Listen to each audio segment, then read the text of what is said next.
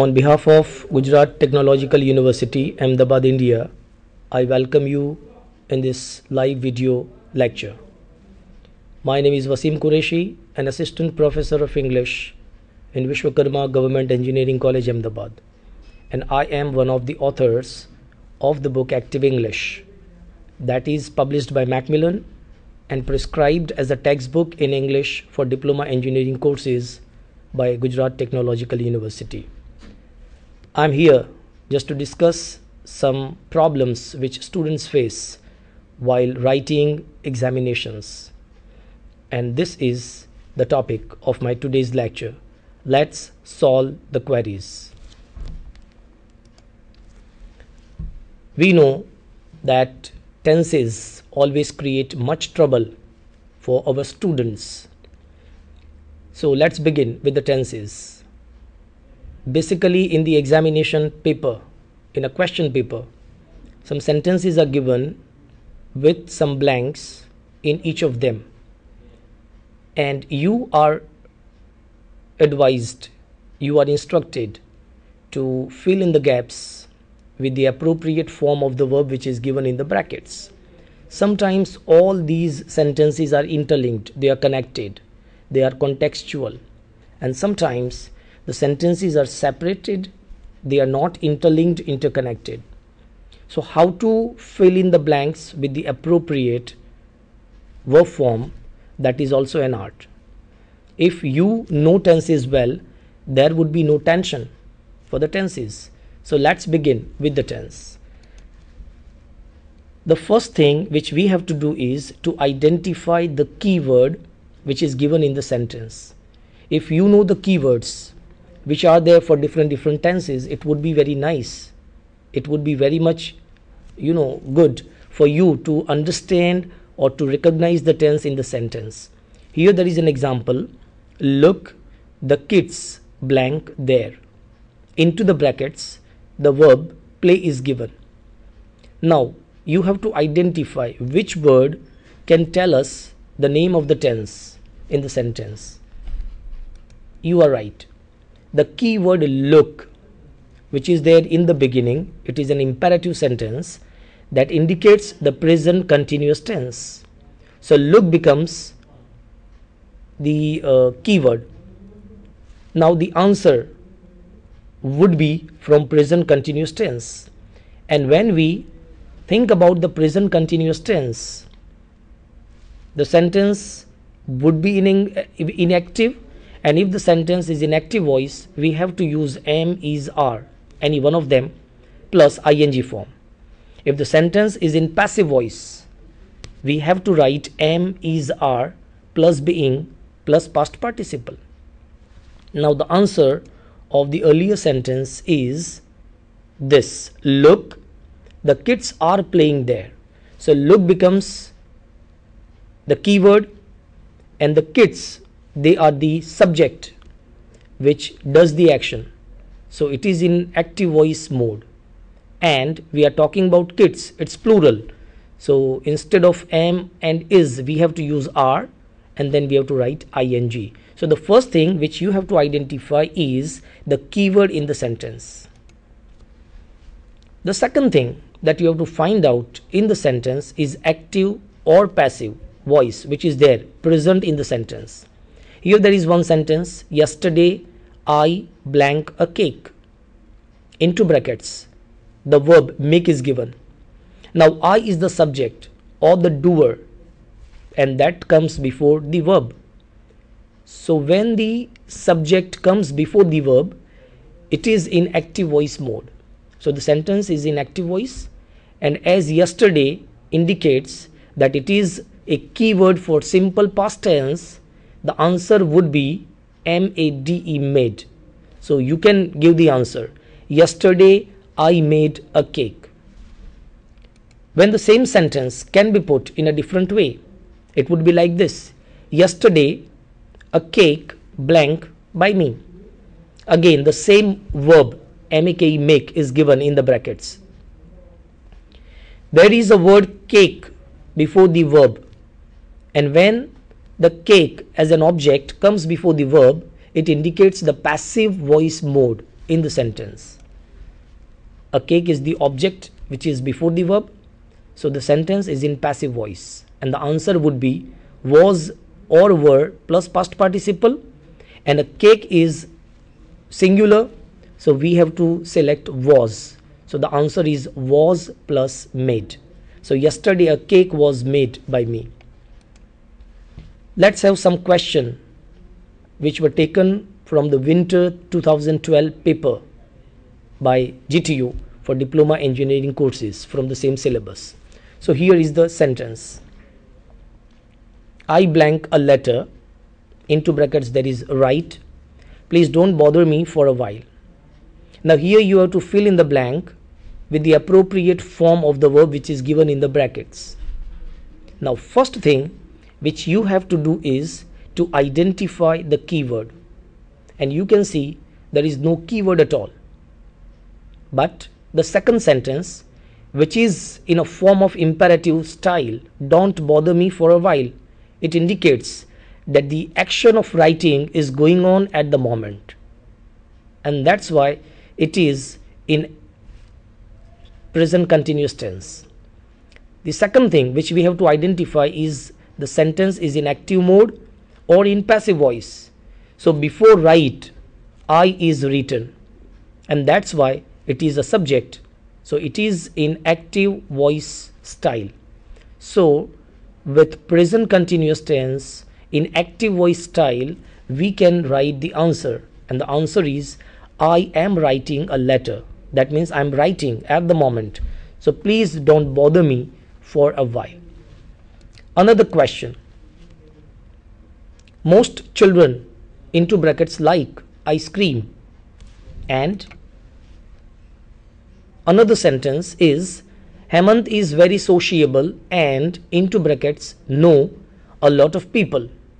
Now once again, you cannot identify any keyword inside the sentences, but both the sentences reflect a kind of habit.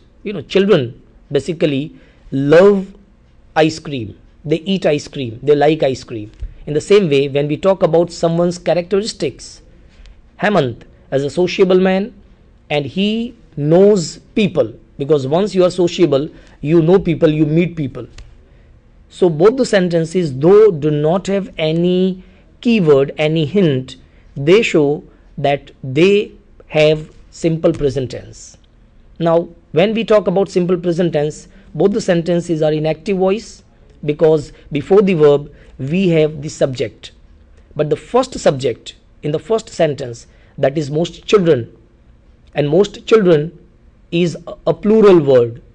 In the second sentence, Hemant is a singular word. Once again, we have to know that in simple present tense, in active voice sentences, when there is a plural subject, we have to use main verb of the main form of the verb, and when it's a singular subject, we have to use s or es after the verb. So for the first sentence, it would be most children like ice cream. This would be the answer. And for the second sentence, the answer would be knows. Hemant is very sociable and knows a lot of people. I love ice cream. My brother loves ice cream. In that way, you can identify the sentences and tenses. Now this is the third sentence. You, into brackets, have a good time in Paris last weekend. But at the end of the sentence, you can see question mark. So the word last weekend indicates simple past tense, and it's a question sentence. So you have to fill in two blanks, which is not there in the sentence, because sometimes when you face the question paper, it would be asked like that. So did you have a good time in Paris last weekend? Question mark. So that is the correct answer. I blank English for about 10 years now. Into brackets, the verb study is given. Now when you look at now, it looks like it's a keyword for present continuous tense, but for with time frame indicates present perfect continuous tense. For about 10 years, I have been teaching English to different students in different colleges. In the same way, 10 years with for, though it indicates or it has now word, it reflects present perfect continuous tense. So the answer would be I have been studying. In present perfect continuous tense, we basically use have or has plus been plus ing. So the answer is have been studying. We blank our project before we went on the tour. Now here you can see there are two different clauses, and two clauses are joined with the connector before. When you find before or after with two clauses and one of them is in simple past tense, you can see we went on the tour, and before that, so something which happened before, something which is in the past, we have to use past perfect. You can say that past perfect is the past of the past. So finishing our project had completed before we went on the tour. So I have to select past perfect tense. Again, it is in active voice. So we had finished our project before we went on the tour. Now this is a very simple sentence. Tomorrow indicates simple future tense. We are talking about tomorrow, which will happen. So Rajesh will order new pens tomorrow. Now we have to know how to change the voice, and for that we have to look at the sentences, find out the voice in the sentence. This is very important.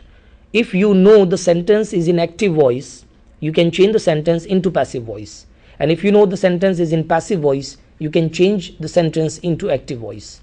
Now the very clear-cut idea to find out active and passive voice in the sentence is to find out the subject, the doer, the person or thing which does the action which is there in the sentence. And the second thing which we have to find out is the object on which the process is done.